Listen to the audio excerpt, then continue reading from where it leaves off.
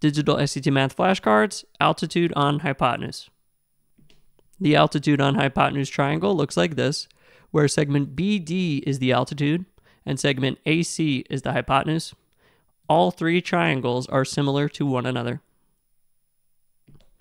If we break up the triangle into its three triangles, it is far easier to see the corresponding angles. Since you can't use color on your test, you might find it easier to use shapes to represent the corresponding acute angles.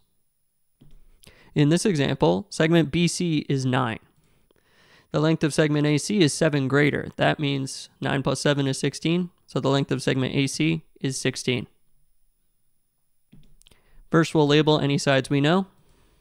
Then we'll look at the ratio they asked us to find, AB over BD. I see that's in the second triangle, blue-green over green-yellow. So let's go up to the first triangle and see if we can find blue-green. Blue-green is 16, and green-yellow is 9. Since they're similar, the ratios will be equal. So the answer is 16 over 9.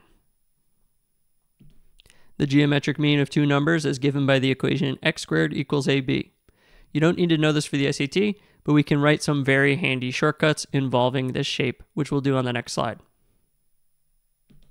If you label the side lengths exactly as I did here, you can use these three geometric mean theorem formulas. Please pause this video and write them down. For this example, I'll use h squared equals LR. We see that x is equal to 6.4. We have two options to find the area of triangle ABC, both using 1/2 base times height. We could do 1/2 AC times BD, or we could do 1/2 AB times BC. Do whichever is easier for the problem you're doing. Let's say I want to find the area, so I probably want to find the base, AC. Let's use the geometric mean theorem, b squared equals RC. We see that C is equal to 144.5.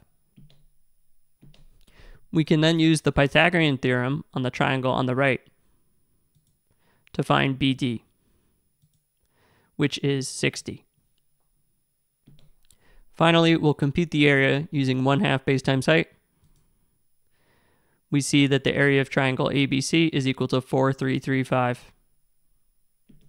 Pause this video and see if you can remember this important DSAT math concept.